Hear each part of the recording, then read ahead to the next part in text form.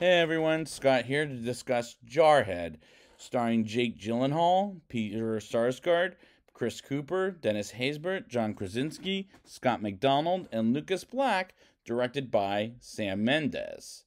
Now, let's see how much better this movie is than American Beauty, because I remember going to theaters for this, and I remember being kind of let down by it, if I remember correctly. Let's just get into this movie and we'll see how let down I was. We get a narration from Anthony Swofford, played by Jake Gyllenhaal, about the rifle he had in the war as the year is 1989, and the drill instructor drills him like a motherfucker. As these drill instructors are at the military are nasty motherfuckers, and I like how realistic this movie takes the war, as this is a biopic, and I credit director Sam Mendes for taking this realism very seriously. For example, the soldiers brand the label Jarhead on the skin of the Jarheads until he passes out, or until Swofford passes out, which was interesting but real life choice. He wakes up and learns it was a trick to fuck up the new recruits, as he has the stomach flu, and there are things he can't show the audience.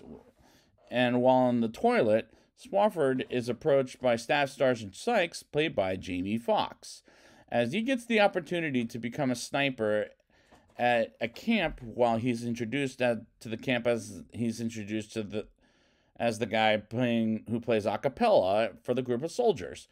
And they train like crazy motherfuckers, and they do like the characters, as Sykes, in my opinion, is the best character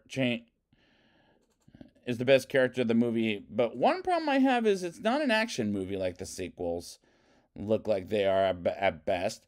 A stupid idiot decides to get killed while in the middle of an exercise, which is an idiotic move on the guy because he was too chicken shit to join the war in the first place, as war is hell. And if you've seen any of the war movies, you'll know that, and you'll know why. And this is a typical war movie you see every day. America goes to war with Iraq thanks to President George H.W. Bush, who's not in this movie but is brought up a couple of times. And I really like the training scenes in this movie, as it makes the movie go by quickly. Swofford and another soldier, Chris Kruger, played by Lucas Black. Remember him from Tokyo Drift? Because I kind of do, unfortunately. But this was the year before, but let's move on. They sit with Alan Troy, played by Peter Sarsgaard, as Kruger acts inappropriate with the stewardess on the airplane. And as they arrive to Iraq, they get welcomed by Lieutenant Colonel Kaczynski, played by Chris Cooper, briefly, as he tells them what will happen while they're in Iraq.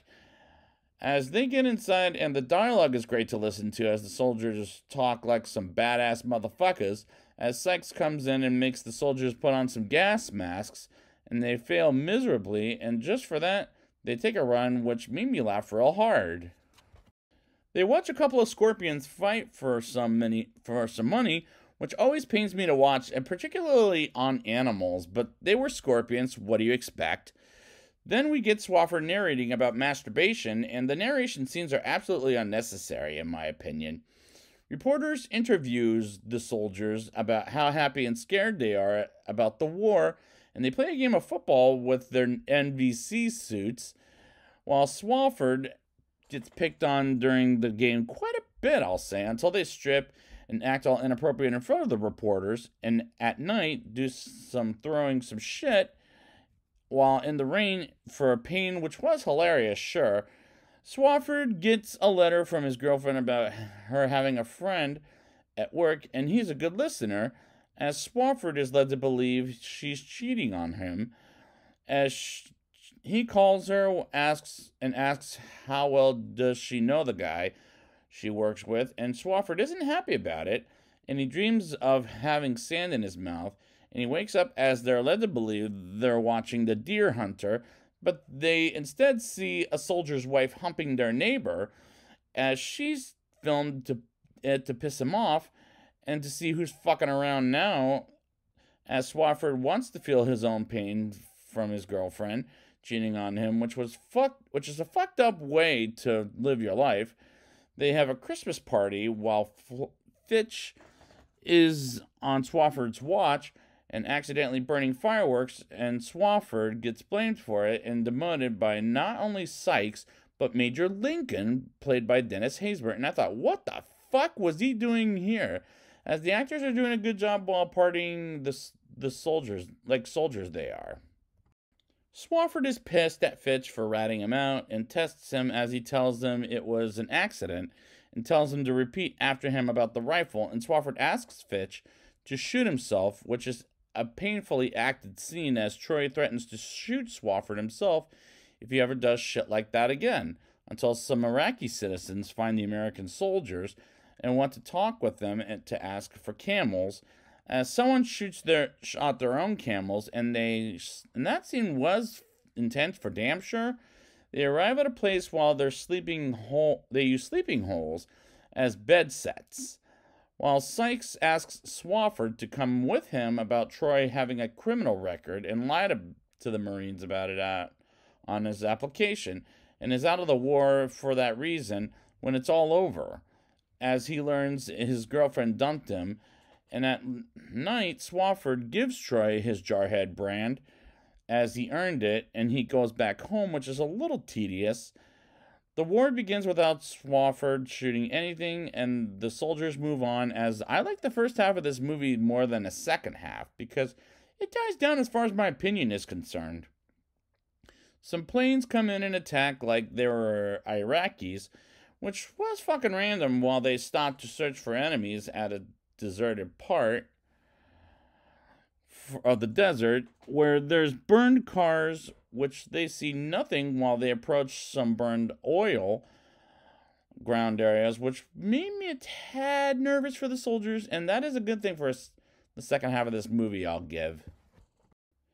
They dig for sleeping holes while Swafford sees a horse, and I get the impression he's seeing things, and Sykes talks with Swafford about his brother and how much he loves his job compared to his brother and his life, which felt a little shameful, but with the line being said by Jamie Foxx, it's working pretty good. As the soldiers take off and Krasinski orders Swafford and Troy, to stay on one side of the mountains, and Major Lincoln tells them to not take a shot, while Troy wants to take the shot, but Lincoln tells them no, while the other soldiers take off on the other side of the mountain without Swafford and Troy, as they stay put by orders, and they learn they won the war with Fight the Power playing in the background, as Swafford says he never once shot a thing during the war, but shoots at the sky along with the other soldiers, and they get back home and the soldiers are off doing their own thing, while Swafford talks with his now ex-girlfriend, and we don't know what they say, which is for the best, and Fergie goes to Swafford's house and goes to Troy's funeral, and the movie ends with Swafford looking outside like he was in Iraq, and the climax was, well, as this entire second half wasn't as good as the first half of the movie, which felt a little disappointing in my opinion. Now it's time for the rating. I'll give this movie a 6.5 out of 10. I do like how director Sam Mendes tells the audience that war is hell, and I do like these characters as they're hell of a lot of fun to be around with. The writing is good and funny, and it is hilarious at times to listen to, as the script is hilarious at times, and you feel the drama around them maybe at some points.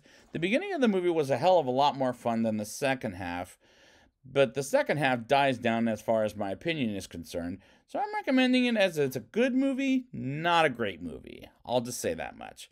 So I'd like to thank you guys for joining me, and next time I will be back with Revolutionary Road. And until then, hoorah.